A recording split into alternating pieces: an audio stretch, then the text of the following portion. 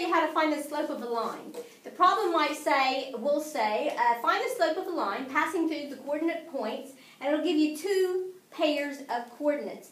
And to do this, you have to know the formula. There's the formula. M stands for slope. The slope is M, a bada bada bam. That's from the song, the slope rap. The slope is M. So the slope is y2 minus y1 over x2 minus x1. Slope. So to do that formula, I want you to make 3 bubbles on the top, like so. Bubble up, bubble up, bubble up. I don't like that marker. And 3 bubbles on the bottom. Bubble up. Oh, better marker. Bubble up, bubble up. Bubble up, bubble up, bubble up. 3 bubble, bubble, bubble, bubble, bubble, bubble. And they are very important. Then you come over here and you do this. You assign values because you're like, okay, who's y2? Who's y1? You assign those values to your coordinate pairs. You put an x under here, and a y under here, and an x under here, and a y under here. And then you put a 1 and a 1 and a 2 and a 2. Now how do you know to do that? And how do you know which x goes where, which what? Here's how. It's in a song. That'll help you to remember it. And also, what are the last 3 letters of the alphabet? X, Y, Z. X, Y. You always put the X first and then the Y. A lot of people, believe it or not, they'll put YX. That doesn't work. X, Y, X, Y. Okay, and then, to get the 1s and the 2s correct, you just follow this song. X, Y, 1, 1, Betty 1, here comes the doo-doo. And you say that because you're actually saying X, Y, 1, 1. That means like run, run. Better run. Here comes the choo-choo. Like, get out of the way. Here comes the choo-choo. So you say toot-toot instead of choo-choo. Okay, let's sing the song again so it gets stuck in your brain. X, Y, 1, 1, Betty 1. Here comes the toot-toot. X, Y, 1, 1, Betty 1. Here comes the toot-toot.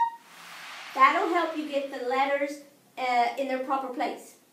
Then you just, Obi-Wan Kenobi say, let the force be with you. We say, let the formula guide you. Let that formula guide you. The first, so I'm going to put an equal sign and a what? And we're going to let the formula guide you. What? Very first bubble. Who's in the first bubble? Y2. Well, who's Y2? I don't know. Look.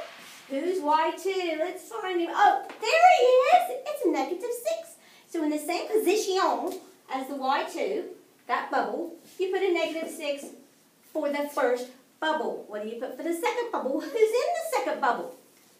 A takeaway. So for the second bubble, you put a takeaway. What do you put for the third bubble? Y1. Well, who's Y1? Let's look and see. Y1. Oh, there he is. It's 0. So you put in a 0.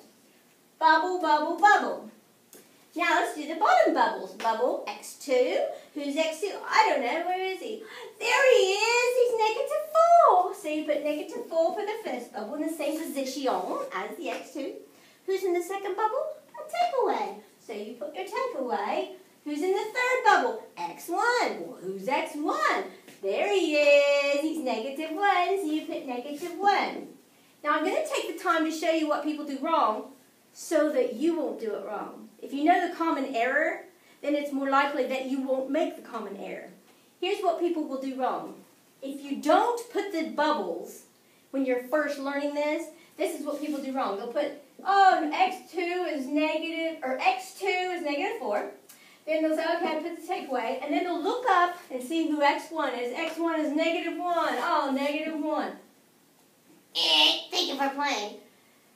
And they will get the wrong answer because they'll see the takeaway sign there and they'll think, oh, that's my negative, and then they'll put 1. And that's wrong. If you have the bubbles to go by, you will make sure you put the correct thing in for each bubble up. Okay, then you just type in the top, write down what you get. You take nothing away from -6, you get -6. And if you punch that in, you get negative 3. And then a negative divided by a negative equals a positive. And 3 goes into 6, 2. So the slope of that line passing through those 2 points is positive 2. And that's how you do the slope of a line. Completed.